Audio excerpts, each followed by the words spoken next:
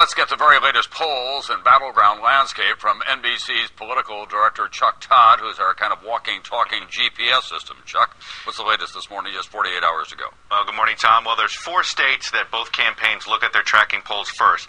It starts with Virginia, where we have Obama with a narrow lead, 47 to McCain's 44. In Mason-Dixon polling, this is the first time Obama's been ahead in Virginia. In Florida, we have Obama, 47, McCain, 45. This has been a consistent lead in the Mason-Dixon poll for Obama. Small, but still a lead. In Colorado, the largest lead that Obama has of any of the states we have today, Obama 49, McCain 44. And in Ohio, a bright spot for McCain. McCain at 47, Obama at 45. This is one of those states, of course, a Republican has never won without Ohio. And then our other troika of states here, Nevada, Obama at 47, McCain 43. This race is tightened in that state. Both candidates in Nevada this final weekend.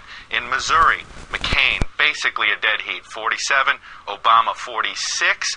And finally, in North Carolina, where we've seen lots of talk about early voting, we have McCain at 49, Obama at 46. All of these polls, of course, Tom, could change depending on what is the percentage of turnout among young voters, among African Americans, among older voters, etc.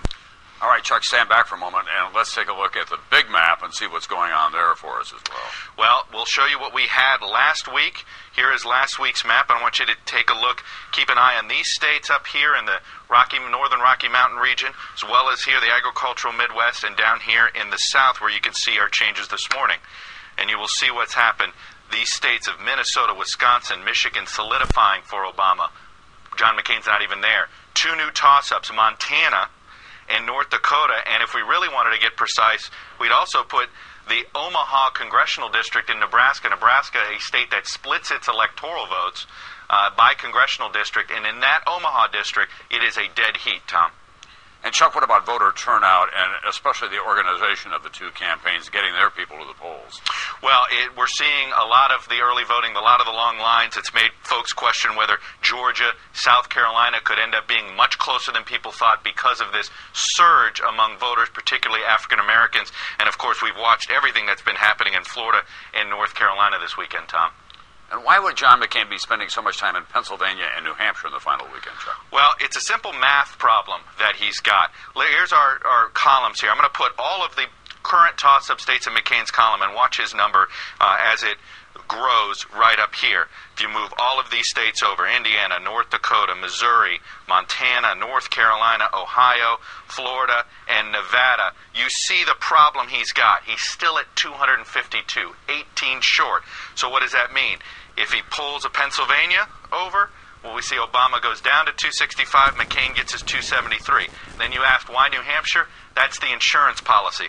Nevada, a state that is that Obama right now has that narrow lead in. If that went to him, then McCain would need New Hampshire to get back over his 270. So it is the only path he's got left. They know this, and that's why they had to figure out how to put Pennsylvania back in play. And we don't know if it really is. We know he's spending a lot of time there, and they had to figure out if New Hampshire, a state that's been incredibly kind to McCain's political career in the past, to see if it can resurrect him one more time.